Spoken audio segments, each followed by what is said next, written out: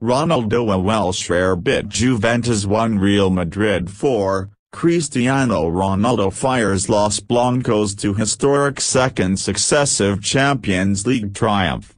It was not meant to be for Gianluigi Buffon and his teammates as they ran out of steam in the second half in Cardiff.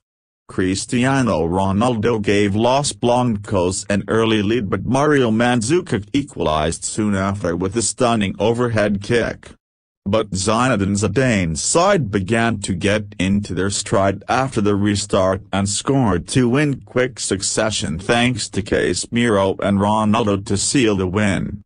Marco Asensio then piled more misery on Juve's stoppage time as the substitute was on hand to convert Marcelo's pullback. Keylor Navas was forced into a great save inside the first 10 minutes when Miralem Pjanic fired a shot from the edge of the box into the bottom corner. Juve settled in well and were comfortable in possession, but they found themselves behind in the 20th minute after Los Blancos' first shot on target.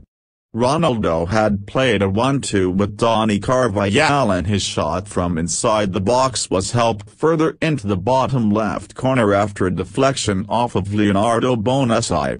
But Juve did not let the scoreline faze them and equalized through Mandzukic, who scored a spectacular overhead kick. The forward's looping strike capped off a wonderful team move as the ball did not bounce.